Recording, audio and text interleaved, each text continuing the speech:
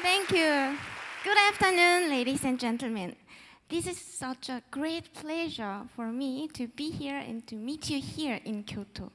I'm the violiner, Ji-Hae Park. I can see everybody's wondering what this word means. That word is invented by me. Means like in iPhone or iPad, something new, creative, innovative, multifunctional, entertaining, and customer-friendly. Now, the violiner part, usually a person who plays the violin is called a violinist. But with that word, I wanted to express my wish to not only play on a musical instrument, but hopefully share my music and my life and my message through this instrument as a tool. Me personally, I have put in every ounce of my energy into the violin to become a successful violinist one day. In that process, I missed out on many things, but also gained a lot. One of the losses is that I lost my gratitude and happiness. I suffered from severe depression and I hated the violin, which made my life so deeply distressed. This severe depression made me totally dejected and even think of death. However, I never imagined that this time of suffering could be my turning point. This time became to me an opportunity to experience how the music restored my soul in the midst of hardship. And now, I'm standing in front of you and I'm trying to use this violin as my tool to share this amazing power with anyone who has heard to listen. And I'm desperately trying my best to remove any prejudice of where and what piece a classical violinist should play. Like the piece I just played, it was originally Vivaldi's Spring, but in one and only version in the world from the Baroque in Rock album by Universal Music. It was a new way of combining 300-year-old Baroque classical music with the energetic sound of rock to maximize the impact of the original piece. But I'm still a classical violinist. Just in case you get confused after this rocking music, I'm just trying my best to fulfill the functions of what the eye violiner should have. To the end, I'd like to dedicate a classical piece to you. It starts like a lament, full of grief and sorrow, but after reaching its darkest point, it changes to be so happy, bright, powerful, and bursting with energy. Like this music, I sincerely wish and hope that you will recognize whatever troubles and hard times you may be going through. It will be now actually open many doors to your new life. Let me introduce you. Finally, one of the most famous classical pieces in the world. Here is Zigeunerweisen by Sarasate. Thank you.